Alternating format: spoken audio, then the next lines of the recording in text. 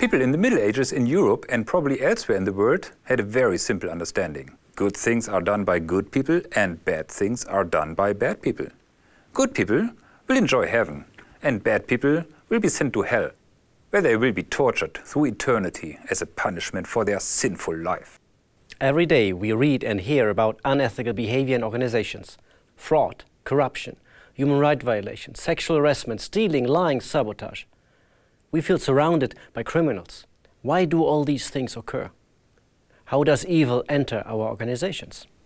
By the way, punishment in hell was imagined to be especially painful for merchants. Today we would call them managers. And some of the most crucial torture instruments were exclusively used for bankers. Like our ancestors, we tend to think that bad things are done by bad people. People with some personality deficits and bad intentions. What drives the financial crisis? Greedy bankers, of course. Why is there corruption? Criminal civil servants and criminal managers. Granted. Sometimes bad things happen because some individuals act, well, maybe just a bit too selfish and ruthless. In our view, however, criminals are exceptions. We posit that most unethical decisions in organizations are made by normal people. People like you and me.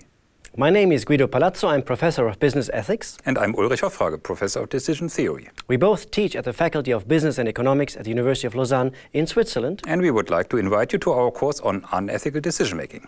This course builds on a very simple observation. Sometimes bad things are done by good people. People with integrity, with the right values, with good intentions. These people might do bad things without even realizing that what they do is wrong, is harmful, is unethical. Very often people make unethical decisions not because of who they are, but because of the context in which they are embedded. Context can be stronger than reason. In our course, we will analyze the various layers of context that influence how people perceive the world and how they make decisions. You will be confronted with the power of context. We will show you how various contexts can remove the ethical dimension from your radar screen when making decisions.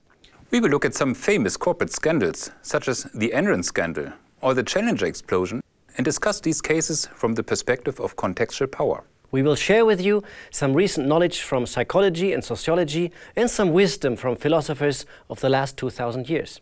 This course is open to everyone. You don't need to have any particular background, but managers and executives are particularly welcome. So come and join us on our expedition to the dark side of the force. You will not only learn some fascinating lessons on destructive social dynamics, you will also learn a lot about yourself, including how to protect yourself and your organization against the risk of ethical blindness.